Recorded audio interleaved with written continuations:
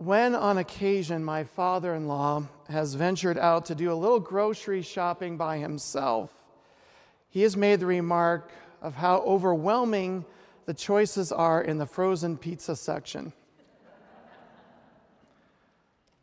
Well, it's an older guy, right? He's going grocery shopping, so what do you think he's going grocery shopping for?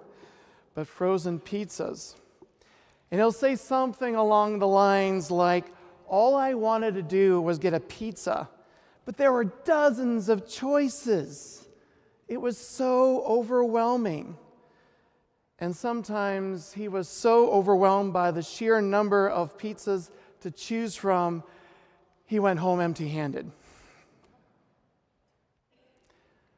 As Americans, we love to have options so that we may choose exactly what suits our needs.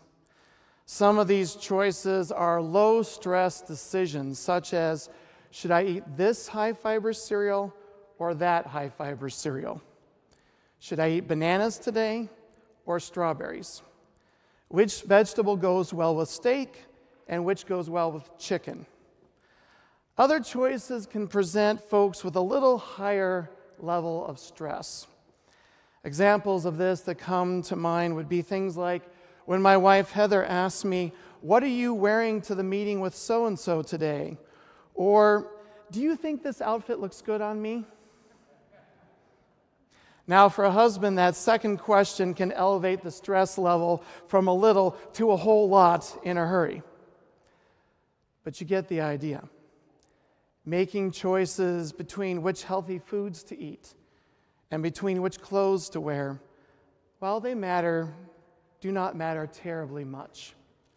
Still, there are countless choices we make each day which affects our lives. Some choices are not too important, and others are vitally important to our health and well-being.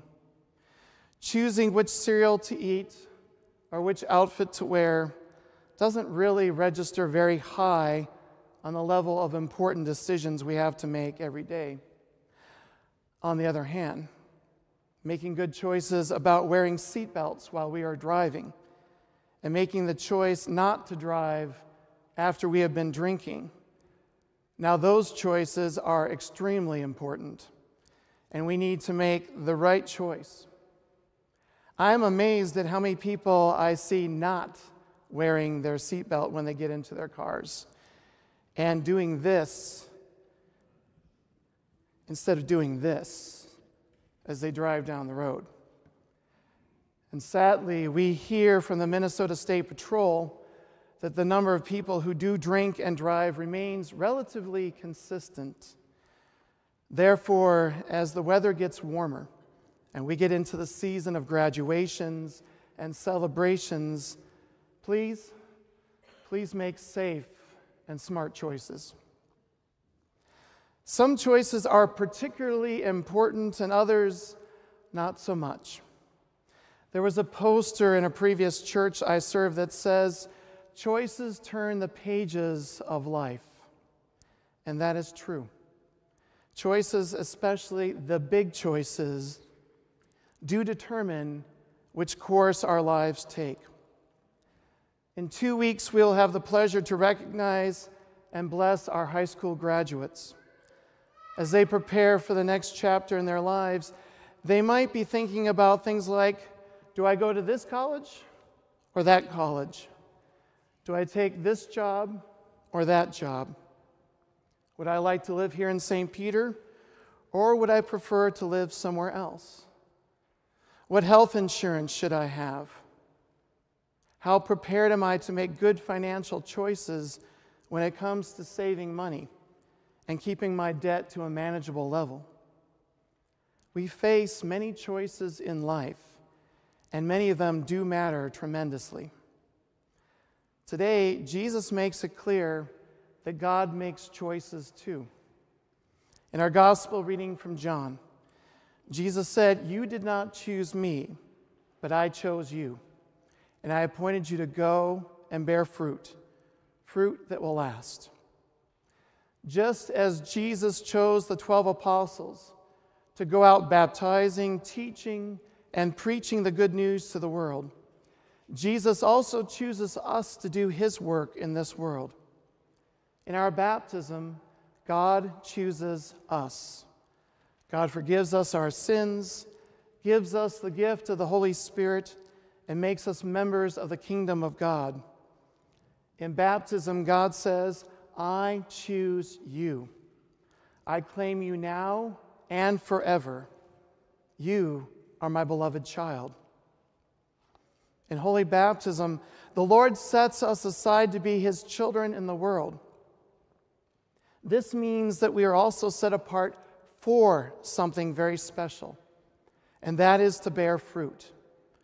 Fruit, that good fruit, is good and loving acts that benefit our neighbor. So don't overcomplicate it. When Jesus says, go out and bear good fruit, think about good and loving acts that can benefit your neighbor. As Abraham was blessed to be a blessing, so we too have been blessed by God to bear fruit in God's name and through his power active in our lives.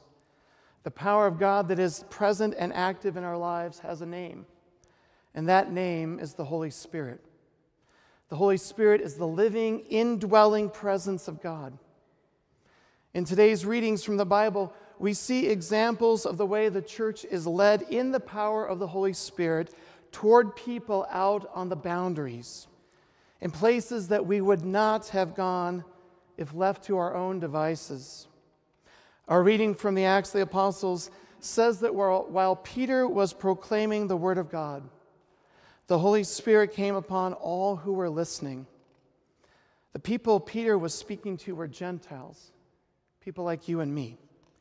And through the sharing of the good news of Jesus, the Holy Spirit came upon everyone who was listening. Then these Gentiles started to do an amazing thing. They praised God in other languages. That is certainly an example of bearing good fruit. That was an amazing day. It was a day that the prophet Joel had prophesied would happen long ago. The prophet said, in the last days it will be, God declares, that I will pour out my Spirit upon all flesh, and your sons and your daughters shall prophesy, and your young men shall see visions, and your old men shall dream dreams. Even upon my slaves, both men and women, in those days I will pour out my Spirit, and they shall prophesy.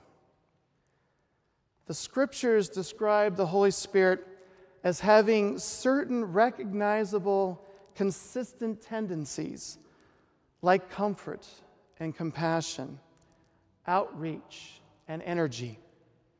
As Jesus prepares to leave his disciples, he tells them that he will not leave them alone. He will not leave them as orphans. Instead, he will send to them an advocate who will be with them and will speak to them about God and will speak for them to God.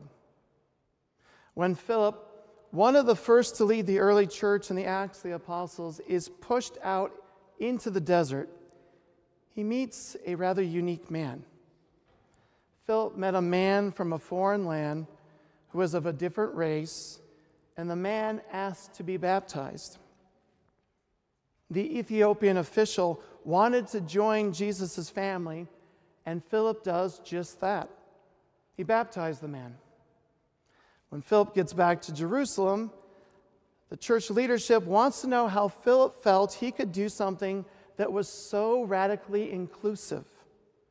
How could Philip baptize a foreigner, somebody all the way from Ethiopia? Philip's defense was this: the Holy Spirit made me do it. Philip blamed his actions on the Holy Spirit. Philip told the church leaders that he would never think up something so courageous, outlandish, or loving on his own. Left to his own devices, Philip would have not borne such lasting fruit as baptizing another person. Blame it on the Holy Spirit. It was the Holy Spirit who enabled Philip to bear lasting fruit for the kingdom of God.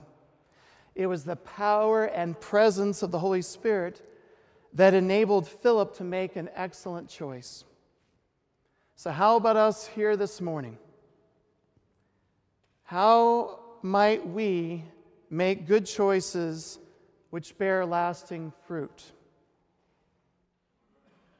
How might we bear good fruit at school or at work or volunteering to help others here in St. Peter or wherever it is that you live? Today we celebrate the confirmation of 6 of our young people. God chose them in their baptism. God forgave them their sins, filled their lives with the Holy Spirit, and marked them with the cross of Christ forever. They belong to Christ. Today, they are choosing to continue living into their baptismal faith. So how might you, our confirmands, choose to live out your faith? Think about that. Pray about that. Ask the Holy Spirit to guide you in the choices you make throughout your lives. And to all of us, I say, stay alert. Keep your hearts and your minds open. We never know when the Holy Spirit might prompt us to reach out and impact and bless another person's life. So let's keep ourselves spiritually attuned so that we might be able to hear and act on the promptings of the Holy Spirit. Now you might say, Pastor Chris, how can I possibly do that? Well, it's not that hard. Pray. Read your Bibles. Come to worship. Receive Christ in the sacraments. And allow the Holy Spirit to continue working in your lives. Continue to be open. Have an open heart so that the Holy Spirit will lead you every day.